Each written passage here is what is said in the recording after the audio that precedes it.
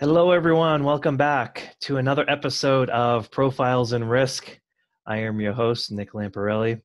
I am very pleased on this morning to be able to talk to and introduce Mark Habersack. Mark is the Director of Risk Management at the MGM Grand Hotel and Casino in Las Vegas, Nevada. Mark, thank you so much for coming on. Well, thank you, Nick. It's a privilege and an honor to be asked to be on the show. So Appreciate let's get going. Yeah, let's get going. I didn't ask. I didn't put this question on the agenda, but I thought about it last night when I was talking to my wife, and I think it's the question that probably everyone that's listening to this is probably wondering, and that is, how many times a year do you get asked about Ocean's 11? Actually, that's a good question. I've never been asked that question at all. I can't believe that.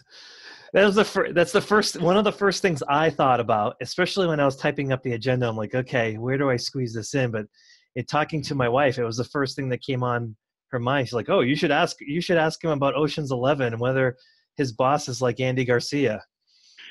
No, my boss is the furthest thing from that. You got the fiction thing and the action thing with Ocean's 11, and of course it's been remade, and then of course they actually did other movies, Ocean's 12 and so on. So I guess it's a good sell factor for Hollywood, and that's probably about where it is. Yeah. Well, let's jump in. I have a feeling another Ocean's 11 question will pop up as we're talking about this, but let's go ahead and jump in and talk about your role as the Director of Risk Management for a very large casino. So could you talk a little bit initially in what is your responsibilities? What do you do on a day-to-day basis? It's probably almost better to say what I don't do, because I touch every single department within the property. Not only do I have the MGM Grand, I also have the Signature Condominiums and Grand Laundry. We actually have a laundry facility in town as well. Obviously, being one of the largest hotels in the world, there's a lot of back of the house functions that need to go on. Essentially, we're probably not much different than a city within itself. A lot of people that I've actually taken on a tour in the back of the house areas are just amazed at the amount of things that go on in the back of the house. One thing, which is a big benefit and perk to all our employees, is we feed our employees every day in the back of the house. So when you figure I've got over 7,500 employees roughly here, and we're feeding them 24 hours a day, 7 days a week, nice. 365 days a year, we never shut down. And the meals are kind of a buffet style, and you pick and choose what you want. On top of that, when we look at departments and so on that I have to touch, you have security, legal, marketing, slots, gaming, table gaming, poker, entertainment. So we have obviously shows here. We have we have David Copperfield, we have the Jabberwockies, we have the Grand Garden Arena, that's hosted many of the major events that happen in Las Vegas, from entertainment concert venues to boxing to MMA. We also host major conferences and conventions, both in our conference center and the Grand Garden Arena. Our engineering department, people don't realize we have paint shops, tile shops, carpet shops, carpentry shops, Jeez. Plumbing shops, all down here in this massive basement area. We have guest services, we have reservation departments, we have a uniform department. All these people have to get their uniforms that work in the front-facing positions. So we provide those uniforms to those employees, or at least in some areas, parts of those uniforms on it. When you figure how many restaurants we have, the amount of food, the warehousing, the problems with supply chain, which is a risk that we also have to deal with. Being able to get the items in. Remember, we're in the middle of a desert. We don't have the accessibility to grow our own fish and those kind of things. We have to bring all that in from outside sources into the desert. So yes, traditional risk management. Claims, that's always one thing. Insurance, reviewing certificates of insurance, looking at transfers of risk.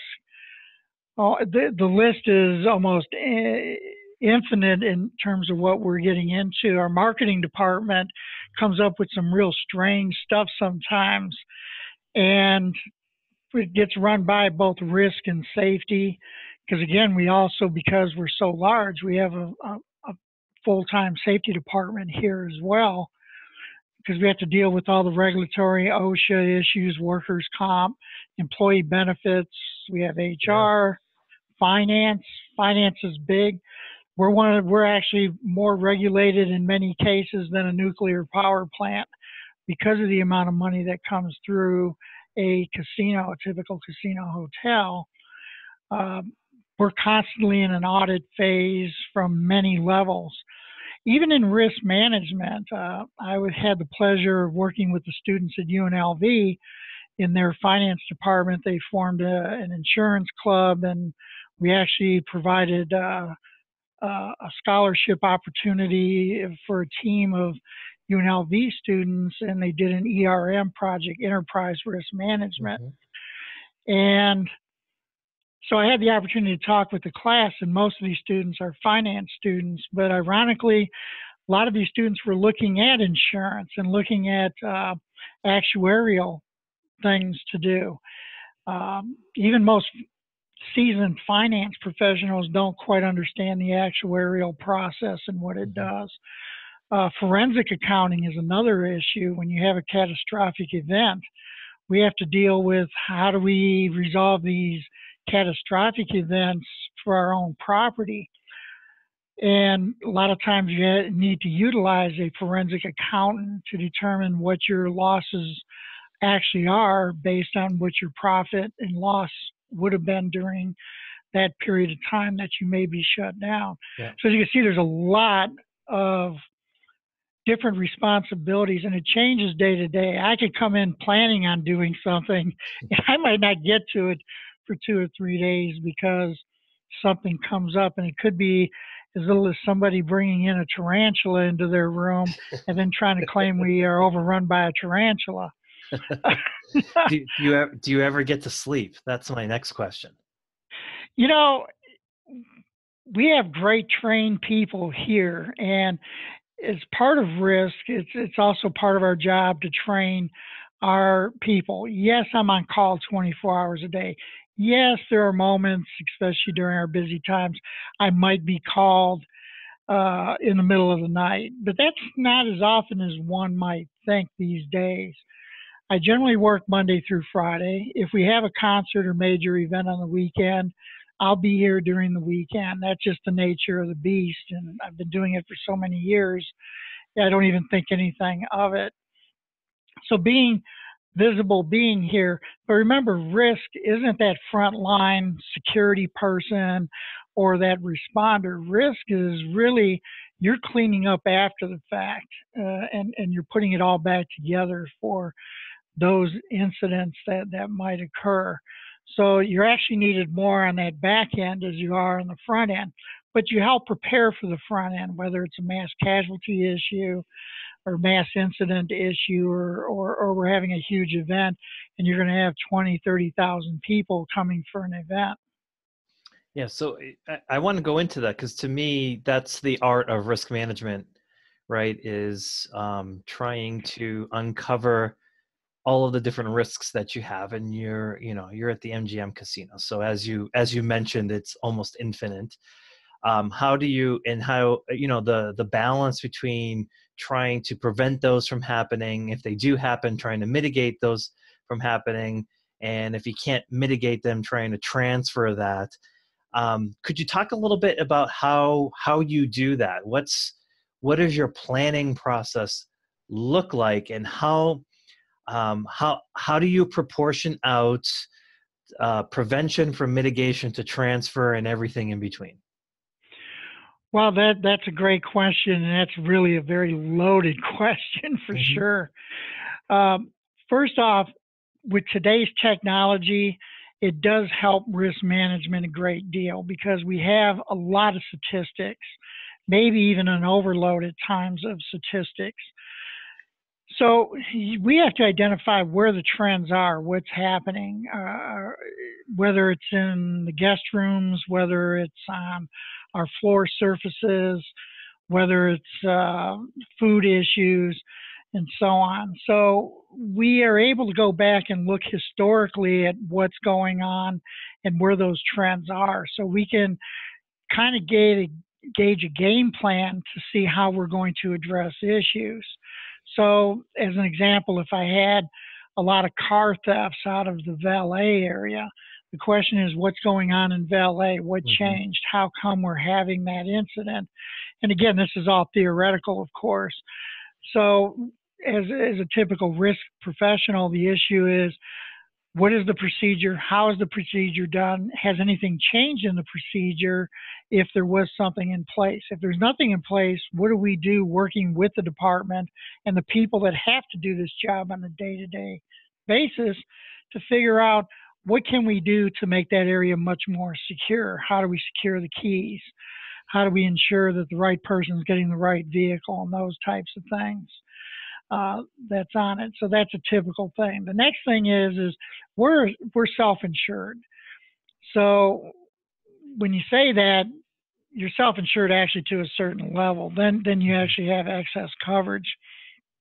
So one, we're the author of our own destiny in many cases because we may never get to that point where we have to bring in a third-party carrier or insurance. So typical and basic risk is you're looking at what the trends are, what could happen. It's almost looking at doing a heat map, doing a risk assessment of each area. Does each department have policies? Do they have procedures? Do they have standard operating procedures and functions that they follow? And reviewing those and tightening those up. And it's also getting everyone together at a higher level, like a director, vice president's level, to break down the silos, what's important to each area. And as a risk professional, you have to understand what's important to each area because every area thinks they're the most important. and in reality, for what they do, they are important. We've often said that the person cleaning the restroom is as important as the person dealing the cards, because the last thing you want is a guest to go into a dirty restroom on it. So, and for guests, when they have to use a restroom, that is the most important thing at that point to the guest. I want a clean, wholesome environment that I can go in there and not have to worry. So we need to figure out as risk professionals at any organization where our strong points are, where can we build on those, where is the weakest point, and how do we move that bar up? How do we address that? So by looking at the trends, talking to the department, reviewing what the department does, you can then gauge exactly how everything is functioning, and it then gives you an opportunity to hopefully affect some changes that could ultimately reduce the risk. So if you have a lot of slip and falls, what are you doing about the slip and falls? Is it the carpet? Is it the tile? Is it the transitions? Is it slip coefficiency products? Is it signage? Is it scheduling? Is it employees, making sure you have enough people out there to take care of a spill or whatever? Those are things you got to kind of think about all the time and look at the different areas. And we do that by seeing those trends. So if I have a lot of slip and falls in particular in a particular area, the question is, let's go out there and take a look at that area. Let's see what we can do. Let's bring the department in as well, and let's have that discussion on the table. And nothing is off the table. We have that discussion every day, depending on what we're going to do. Marketing is another good example on risk. They want to bring in exotic animals to an event. And I'm not kidding. What could go wrong? Yeah, exactly. What could go wrong? What could go wrong with the person doing the fire thing, juggling chainsaws, doing these different things that's out there. So you have to kind of weigh out what that risk is, and how do we make it as safe as we can and still maintain an entertainment factor for our guests. Yeah. So I hope I answered some of that for you. Yeah, you did. You did. And so, as an insurance professional, the next question is just, I think, natural from how you described it, because since you are the author of your own destiny, to quote your words, and you do self-insure so much risk. Do you put the importance of insurance to be more catastrophic? Like, do you think of insurance and risk transfer more in the aggregate, basically, like, okay, we're willing to retain a significant amount of risk, and after that, we just want to make sure that there's some kind of financial coverage there? Or do you parse it out and like really spend a lot of time, siphoning off the insurance? We want a little bit of this or not too much of that. How do you think about the risk transfer, given how much responsibility you have internally, financially? Well, a great question. Now, MGM is a huge major company, one of the largest in the world. So insurance is actually even not handled at our property levels. They're actually handled from our corporate level. But as with any company, you have to sit down and determine what's your appetite for the risk. So do you want to retain the risk? Do you want to transfer that risk into other means? And that could be everything from not just insurance, but in contractual agreements, indemnification agreements, waivers of subrogation. There's so many different tools that are out there that are available to the risk professional and the business itself. And a good risk professional can get into that C-suite, can have that conversation with the chief financial officer or your president or the vice president or senior vice presidents within your own organization to determine just how much appetite do we really have for taking on risk. Some companies, it may be 100% insurance. Other companies, we may take on a small deductible to a large deductible program and still have insurance in place. When I deal with the Signature, that's a condominium complex. Yes, there are room rentals there, and it's a very beautiful property, but that's a whole different program. That's an insured product program there because there's an HOA involved. There's residents that own those units, as well as the fact that we also have a rental program over there. So it varies, and there's no gaming over there at the Signature. Yeah. So when you look at insurance versus loss prevention, it goes hand in hand. It's probably almost in some cases a 50-50 deal that you're spending time. I review certificates of insurance from vendors, tenants, groups that are coming in to hold conferences, people that marketing wants to bring in to do different things, entertainment, and so on. So you got to make sure that A, the contractual agreements are tight, B, they have the insurance, and not just a certificate of insurance. Is there an endorsement that shows that they actually are covering you? Because that COI isn't really worth anything if there's nothing to back that up. So a lot of risk people, especially young ones starting out in the business, they don't realize that a certificate of insurance, although it's great to have it, that may not be what you're thinking you're actually getting, because it comes down to what's in the contract, and B, what's in the endorsements of their insurance. Yeah. What do you think makes a good risk manager? Wow. It depends on how far along you are in your career. What should, I guess what should a young budding risk manager think about in terms of being more effective? I'm going to give you two words that I've lived by since I was a young guy and I wasn't even in this business. Be flexible. That's very important. Be flexible. One of the things about risk and safety professionals, especially in my early years, and I'm glad I never adopted that because I actually came from operations. I didn't grow up, as a child, I didn't grow up to say I'm going to be a risk manager. So a good risk manager doesn't tell you you can't do it. A good risk manager says, let's see how we can make this work. And that's the difference. So it was kind of weird. I was being tested by a CFO a few years back to wanted to kind of gauge what my thought process was on risk and how I approach risk. So this question came out of the blue, and this is a true story here. The risk, this executive said, "I want to dance on that table," and he pointed to this coffee table in the office. And he says, "So, as the risk manager, what's your thoughts on that?" Now, what he was looking for was to see, was I rigid enough to say, "No, you can't get on the table. That's just unacceptable. Stay off the table."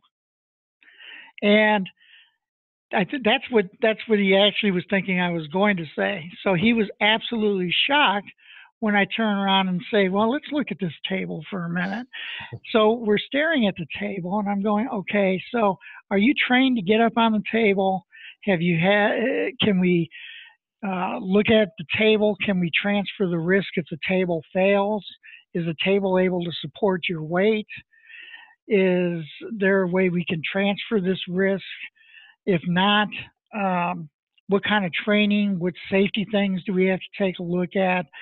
But at the end of the day, if you want to get on that table, here's your options. We can either allow you to get on the table, we can train you to do it safely and effectively, we can reinforce the table to ensure there won't be any damage to the table and you won't get hurt, or we can ensure for this particular thing that you want to do. So I gave him options. And as a risk professional, it's not just to say no, it's to give the options. If you want to do this, this is how we're going to do it, or suggest this is how we should do it, and line up those different scenarios that will allow them to make a rational decision on what they want to do. Finally, in the end, I pulled a dollar bill out and says, "Well, if you can get on the table, here you go." I was hoping you were going to take it there. Well, you got to have some levity. You got to show the humor part of it. Unfortunately, you can't see my office, but there's like squeeze toys and all kinds of little things in here, because a lot of times, especially on the claim side, when a guest doesn't want to hear what you have to say or denying something, you got to have a thick skin, because people will tell you because they don't like what you're saying. So they're going to tell you things that you can't take personal. The job is not personal. A lot of young professionals, and even when I was in operations, I remember in my food and beverage days, I was working for a hotel chain that also had a food chain. And this person came in and faked a slip and fall. Mm-hmm. Actually saw him put a tomato on the floor and then lay down. And I was livid that the risk department came in and looked at it and then offered to settle it with this individual. And I'm like, the dude faked it. And it took me a while to understand that if this becomes a claim, it's out of control. If it becomes a litigated matter, it's even more out of control. The moment it becomes a litigated matter, you got to put a dollar amount to that because an attorney then is involved. So that's like $5,000 right there. Can I put this to bed for $250 and get rid of it? Or do I want to stand firm and deny everything and then start paying 5, 10, 20, 25 grand just to try to get a claim resolved just on principle on it? I'm not saying to roll over by any means, but there are Well, ways of negotiating that so how do kind of you stuff. avoid the, the obvious problem that either that guy's going to come back and try to pull the same stunt, or he's going to whisper in someone's ear, or you get a big sign on your back that says, a target that says, fake something, these guys will just settle. How do you avoid that part of it? Well, those are business decisions that are made. If you look at some of the most successful companies like Coca-Cola, Disney, and so on, when they look at claims, they're not looking just at claims. They're looking at the guest experience on it. Yes, it's a small percentage of those that want to pull something or get over on something. I've often gotten it from the workers' comp side that every person that has a work comp claim is faking. And it over the years, I've had to spend a lot of time educating our management staff that when you think about how many employees actually have an injury over the years, how many of those are actually pulling one over on you? I mean, I after 30 years, I probably can count on one hand, maybe two, those that want to try to get over on the system. But there are thousands of others that actually entered the system, got through the system, and came out of the system.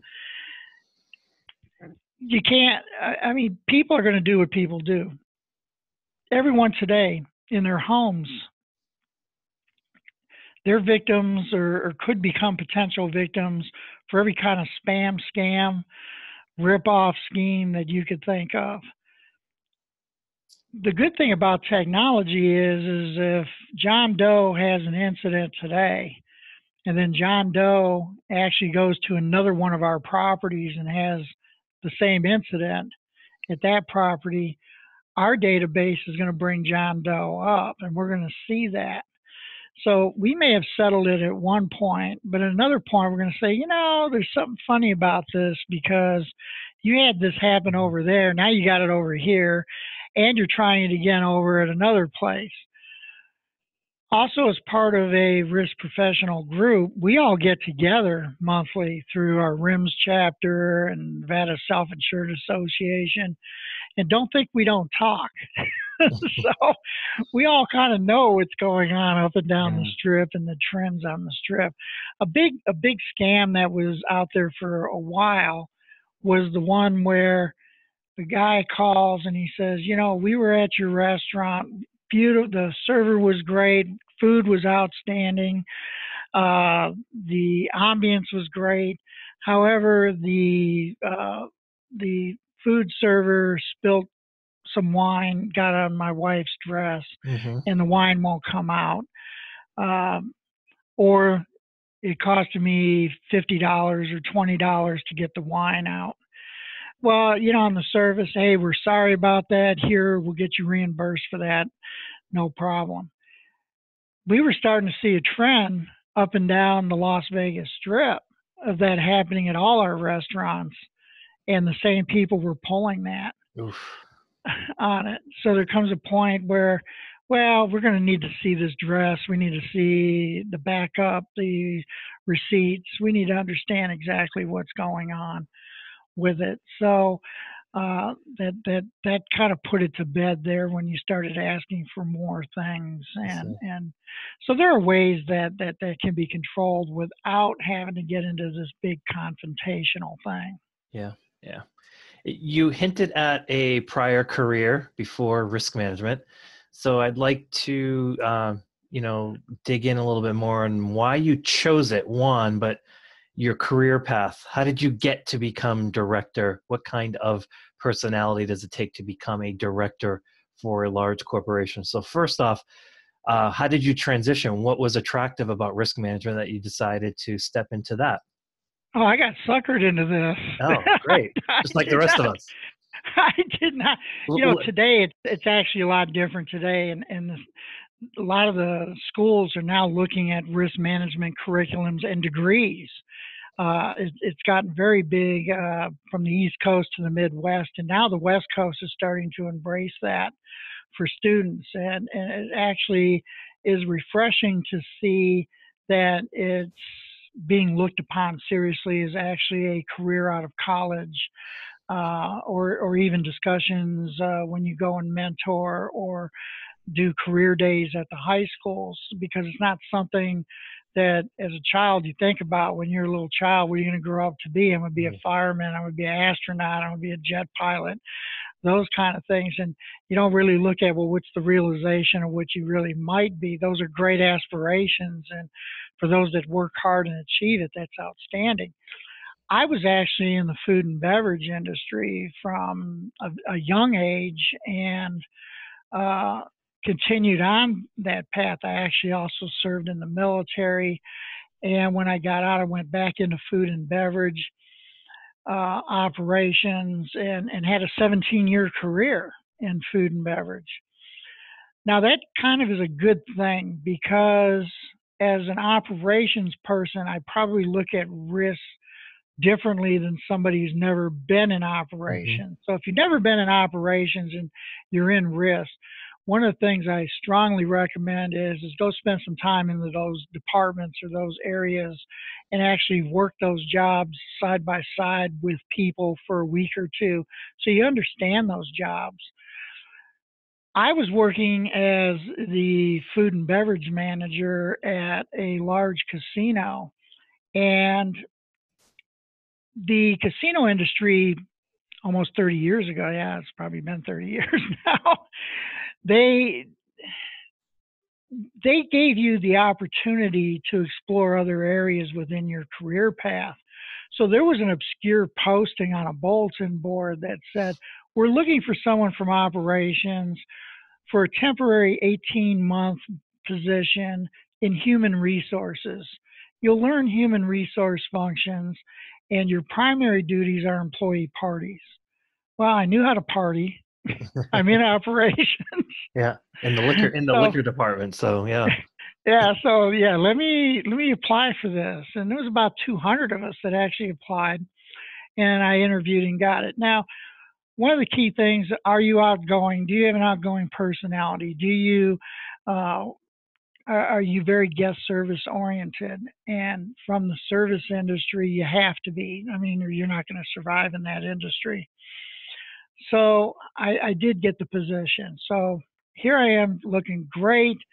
I'm now not on these graveyard shifts. I'm not on holidays. I'm not on weekends. It's a Monday Hmm. through Friday, great gig deal, right? So I show up to work on my first day of work, and I'm sitting in the office, and I'm like, I guess I better plan a party or something. I don't know what I'm supposed to do. And they wheel in a file cabinet, and they slap an OSHA log on the desk, and they said, here you go. And I said, what's this? And they said, workers' comp. And I said, who? I didn't know what it was. I mean, I knew that there was a procedure, somebody got hurt.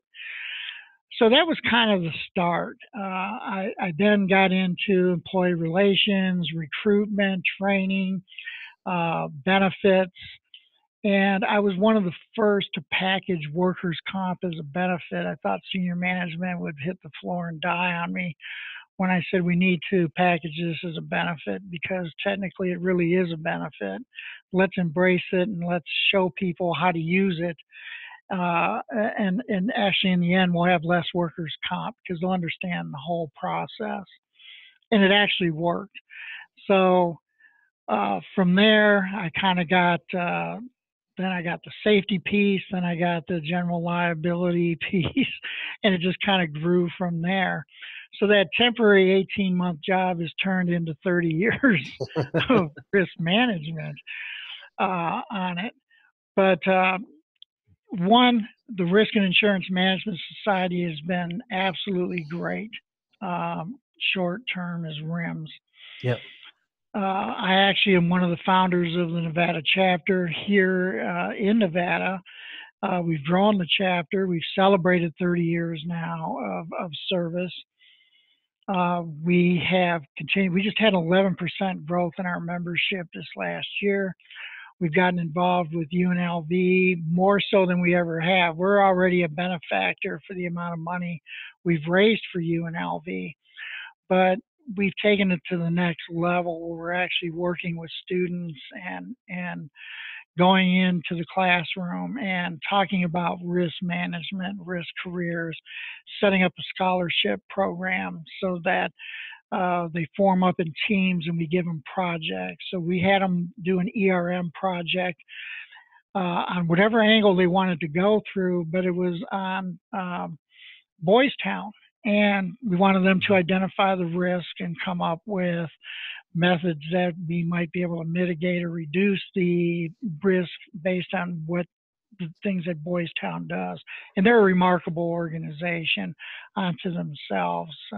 You can go to their website and see all the things that they're involved with on it. And it was great. The students loved it.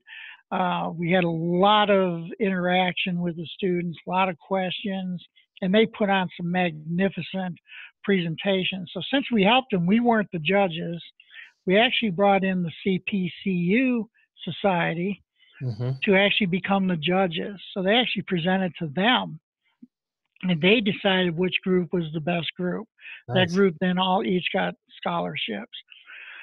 We've also worked with a lot of diversity, and in Nevada, in Southern Nevada, the county has a program for disadvantaged businesses, women-owned businesses, minority-owned businesses, where these business owners who want to start or have started a business can do like a 13-week course through the county.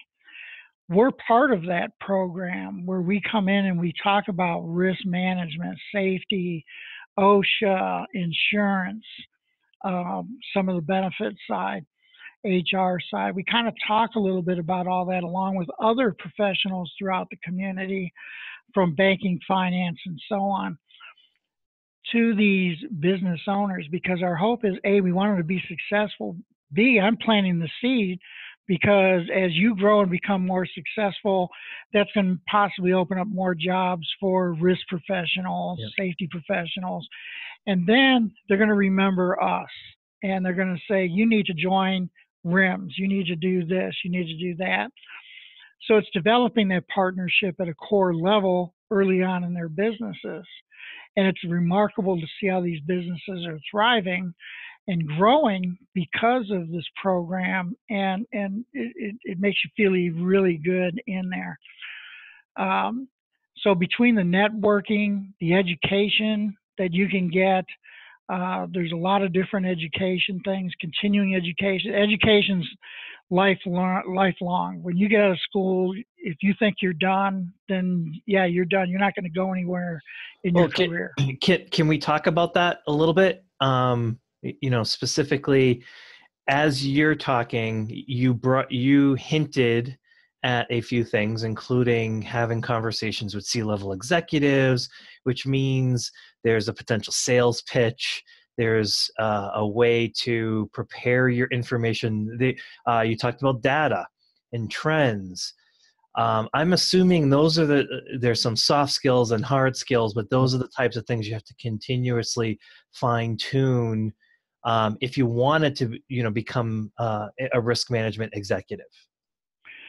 Well, a great question. Now, I don't know exactly how education, of course, is by far an excellent thing, just so you understand the concepts, you understand the core things and the advanced things when it gets into risk, strategic risk management, enterprise risk management, and so on. And you have to stay up on the trends. So, lately we hear a lot about blockchain and those kind of things. Mm-hmm. But one of the important keys in successful risk management and communication is you got to understand who your audience is. So talking to a supervisor or manager is one thing, and you got to keep it simple, and you got to get that buy-in from them so that they're going to do what they got to do. C-suite executives, they need to understand the big, broader picture. And as a risk person, you have to understand the big, broader picture. You may not like everything that you see that goes on around you or within the company, but at the end of the day, you got to understand there's a bigger picture here. You also need to understand what is their sweet spots, if you want to call it that.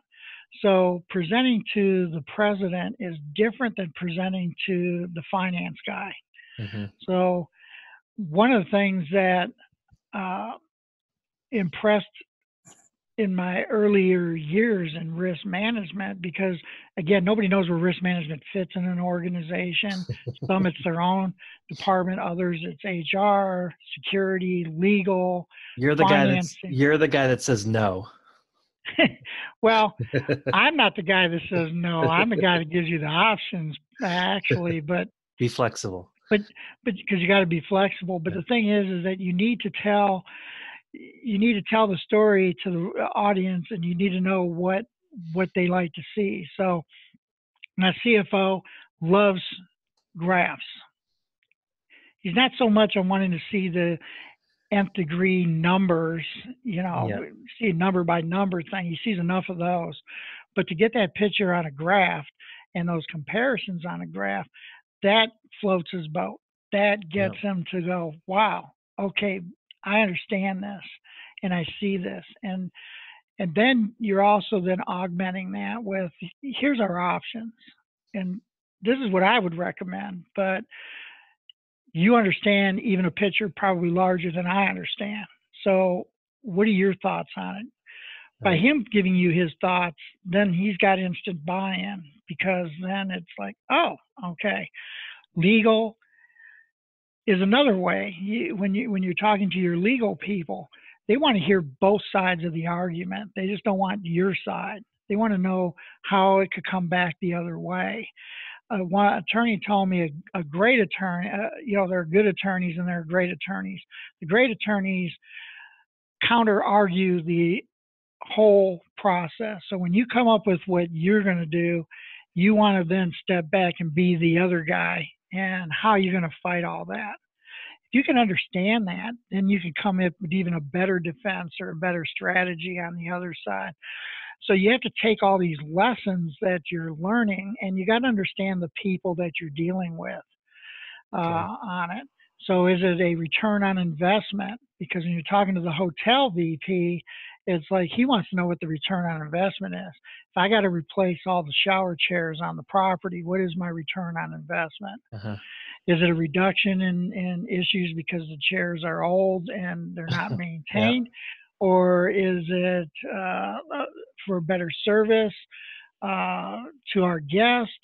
You got to present it in a way that gets them to provoke that thought based on what they do and what they're specializing in.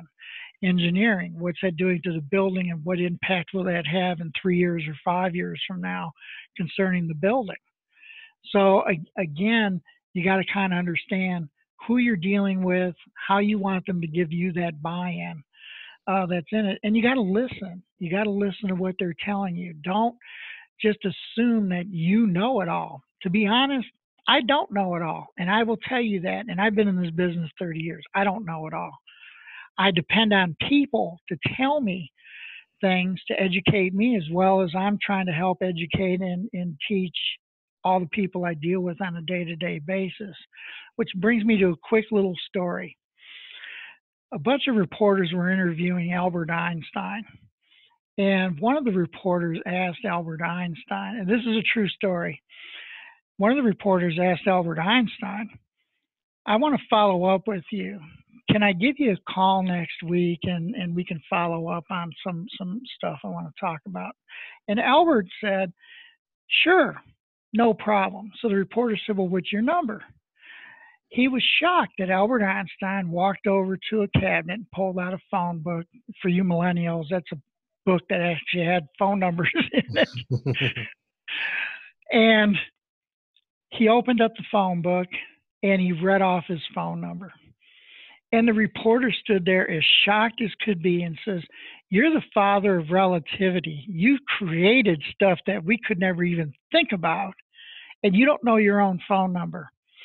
And his response back to the reporter was so classic. He said, "I don't clutter my mind with facts I don't need. I just need to know where to get them." Yep. That's what risk does. You need to know where to go get them. You need to know how to research. You need to know how to go get them. You need to be able to network with your peers because they may have done exactly what you're trying to do. You don't need to reinvent wheels in a lot of cases because you can look at best demonstrated practices. You hit on something a few minutes ago about selling. Risk management is about selling. Risk management is, here's the thing, executives, management, if you go to them and you say, what does risk management do? If they can't tell you, you didn't do your job as a risk manager because you didn't sell yourself. You need to continually sell yourself. And a good marketing person says your last campaign was great, but you can't rest on your laurels. You have to come up with the next thing. You got to keep moving forward. That's what risk has to do. You just can't say, hey, I do this, this, and this, and all of a sudden at the end of the day, you go back and you say, yeah, I told them everything I did. I'm kicking back. I got my feet up on the desk. I'm going. That doesn't work. Everything changes. We change day to day. Risks we had 20 and 30 years ago are different today as they are 20, 30 years ago. Do some things cycle back around? Yeah, it sure does. I saw stuff from the 1970s in a clothing store, and I'm like, really? They're coming back? No, please. So, okay, I love that. Yeah, I love that. That's a great answer. I was hoping you would go in that direction. Out of respect for your time, I want to transition to a couple of personal questions I ask everyone that comes on the podcast. The first of which is, I like this one because I'm really interested to see how much time you actually spend away from the casino. When you aren't working, what do you enjoy doing? Well, I have a motorcycle, so I love riding. Where I live in Las Vegas, I'm right next to the Lake Mead National Recreation Area. I live by a place called Lake Las Vegas, so it's absolutely beautiful and gorgeous. I'll take rides, I'll stop, I'll actually take pictures of the longhorn sheep and great views back from where you're at back toward the city. Las Vegas is such a beautiful area. And then, people, when they come here, they just kind of focus on the Strip. There's just so much more about Southern Nevada that I've fallen in love with. Because originally I'm from Detroit. Mm-hmm. So it's like, I don't do snow. So I can see the snow in the mountains.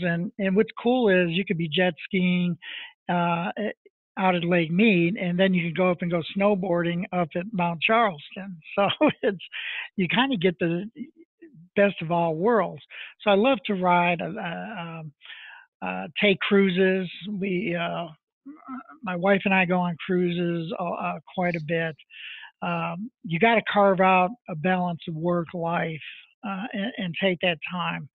Good thing about a cruise ship is you got no phone service, so they can't call you. Yeah. You might get inundated when you get back, but for the most part, they can't call you on it. But if you have great trained people, they're going to work through these things, and you always have a backup. So I'll have a fellow director at another property. Hey, if there's an emergency, you got that covered for me. Yeah, and I cover for them when they're gone too. Yeah, that's good. That's good risk management. Yeah, I mean, it's just prudent at what you do. But I got an outstanding staff. I couldn't ask for a better staff than I got here. They're seasoned. They know what they're doing. They all have very good, strong things that they can do, and as a team in harmony, they do. And I have a very diverse staff, so I'm all for the diversity part of the business. And I don't look at people that do the same things. I actually look for people that are stronger suits in different areas because that's how you become better at what you do. I love learning. So Hillsdale College, I've taken some of those courses, learned about the Federalist Papers. I love history, the Constitution, and so on. So again, I learn in different areas. It's not always just learning about risk management, because there's so much more of the world that's out there. And I've had the opportunity in my business to actually work throughout the world. So I got to open Sky City in Auckland, New Zealand, opened a casino in Australia, worked in Tasmania. Yes, I've held a Tasmanian devil. So before puberty, they're cute. You can hold them. Opened casinos in England, the Bahamas, even got to work with a cruise ship when our company had owned one, not the company I'm at now, another company, riverboats, Indian gaming. There's just so many different facets, even within our own industry.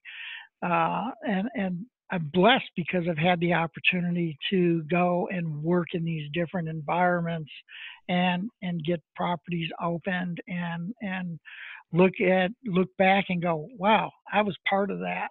So it's a real rewarding career. That's great. That's great. Are there any, I'm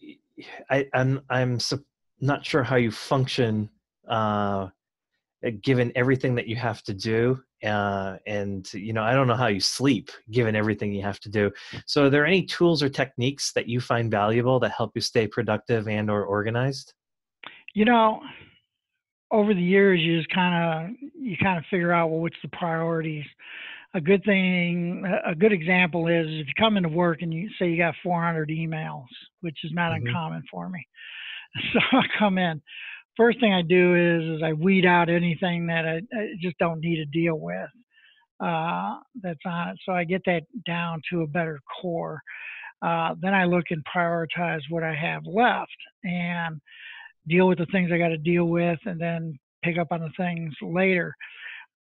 Today, with the internet and LinkedIn is very good. There's a thing called LinkedIn Learning, and they've actually got some great productivity courses on getting you organized and helping keeping you organized. Because when you think about it, 30 years ago we were using those little books, and I forgot some of us still are. Okay, but those organizational books and so on to kind of figure out what you're doing and do your priorities and your to-do list and those kind of things.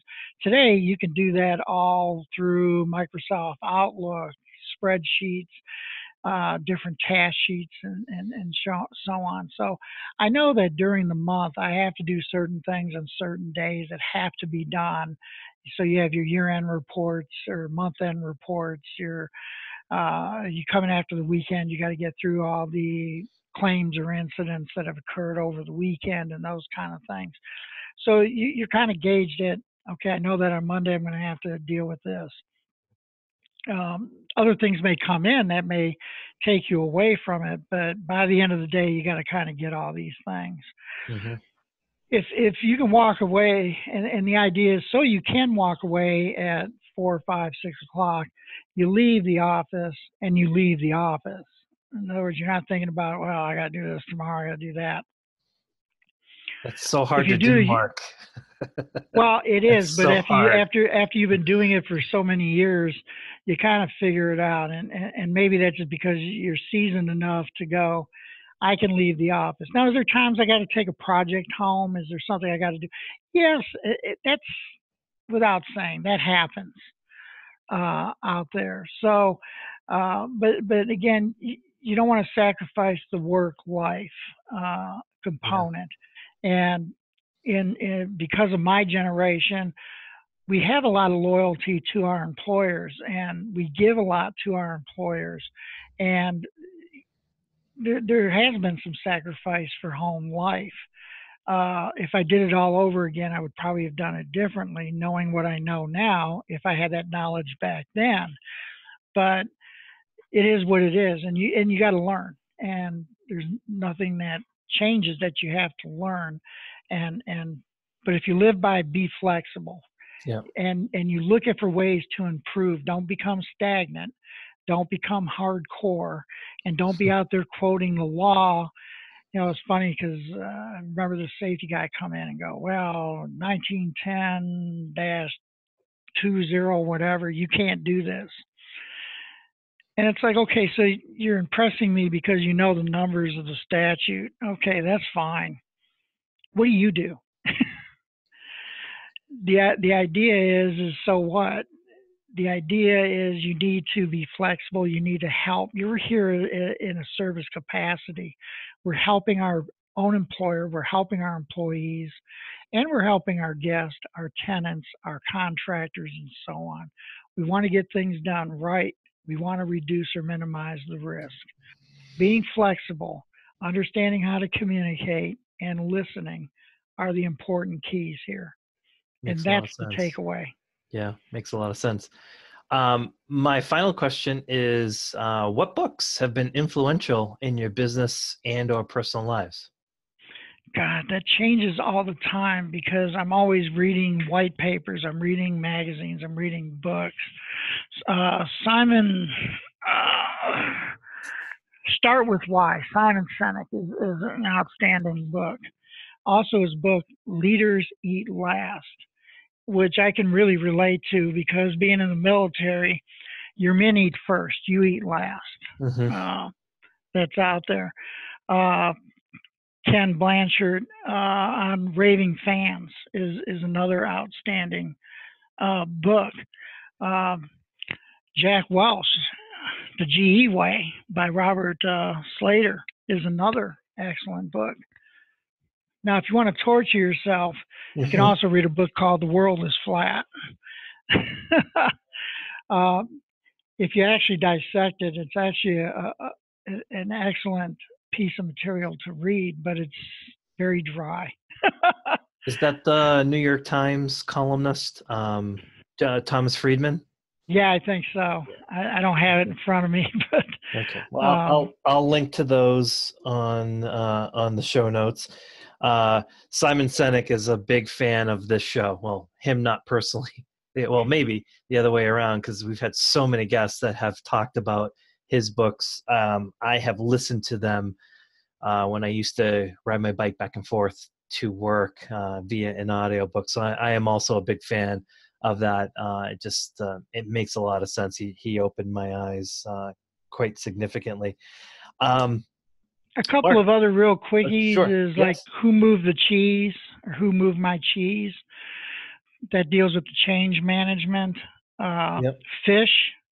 I don't know. It's a whole program. It's called Fish, Fish Sticks, and Fish Tails. There's three of them. Again, I'll remember the authors, but I'll look that up. if you ever been to Seattle and gone to Pike's Fish Market up there, that's where fish was developed, and you're actually having fun and enjoying life and enjoying the customers, and you're throwing fish. Yeah. That's up there, so look Yeah. that up. That's awesome. I will put those on the show notes. And Mark, thank you so much for coming on, talking about risk management, talking about your career. A big shout out to Deidre Wright. You can look over my shoulder here. There's a whiteboard still with her name on it from the last time she came on the show. She's the one that connected us. But thank you so much for coming on the show. Well, it's been my pleasure, and thank you so much for inviting me. My guest this week has been Mark Habersack, the Director of Risk Management at MGM Grand Hotel. Mark, thanks again. Thank you.